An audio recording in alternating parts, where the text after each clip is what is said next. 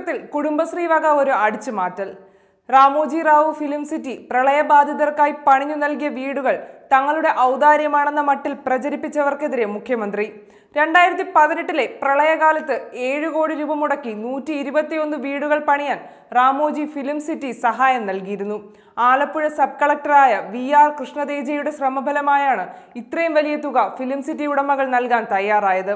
ഈ നിർമ്മാണ പ്രവർത്തനങ്ങളുടെ ചുമതല മാത്രമാണ് കുടുംബശ്രീയെ ഏൽപ്പിച്ചിരുന്നത്. ഒരു വീടിന് 6 ലക്ഷം രൂപ വീതമാണ് അനുവദിച്ചിരുന്നത്. ഇക്കഴിഞ്ഞ ദിവസം ഈ വീടുകളുടെ താക്കോൽദാന ചടങ്ങിൽ വെച്ചാണ് മുഖ്യമന്ത്രി കുടുംബശ്രീയുടെ കൊള്ളരുതായ്മയ്ക്കെതിരെ ശക്തമായി പ്രതിഷേധിച്ചത്. 400 ചതുരശ്ര അടിയിൽ 6 ലക്ഷം രൂപയോളം ചിലവിട്ടാണ് ഒരു വീട് നിർമ്മിച്ചത്.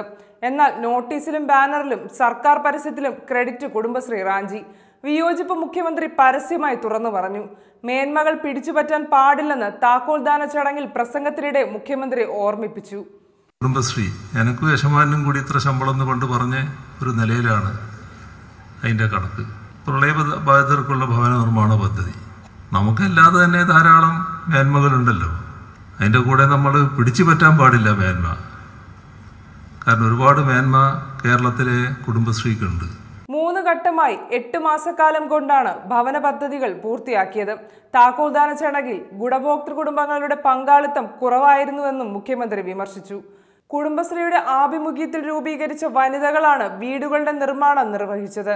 250-ലധികം അംഗങ്ങളുള്ള നിർമ്മശ്രീ ലേബർ കോൺട്രാക്ടിംഗ് സൊസൈറ്റിയാണ് 121 വീടുകളുടെ നിർമ്മാണം നടത്തിയത്. 2018 പ്രളയകാലത്ത് ആലപ്പുഴ ജില്ലയിലെ പാരിപ്പള്ളിയിൽ ഒരുപാട് വീടുകൾ തകർന്നിരുന്നു. വീട് നഷ്ടപ്പെട്ടവർക്ക് കിടപ്പാടം നൽകാനുള്ള ബൃഹത്തായ പദ്ധതിക്ക് വേണ്ടി കൃഷ്ണതേജയുടെ നേതൃത്വത്തിൽ സാമൂഹ്യ മാധ്യമങ്ങളിലൂടെ വ്യാപകമായ പ്രചരണവും നടത്തിയിരുന്നു. അദ്ദേഹത്തിന്റെ ശ്രമഫലമായാണ് ഇത്ര വലിയ തുക അനുവദിക്കപ്പെട്ടത്. ഇതിന്റെ ക്രെഡിറ്റാണ് കുടുംബശ്രീക്കാർ തട്ടിയെടുക്കാൻ ശ്രമിച്ചത്.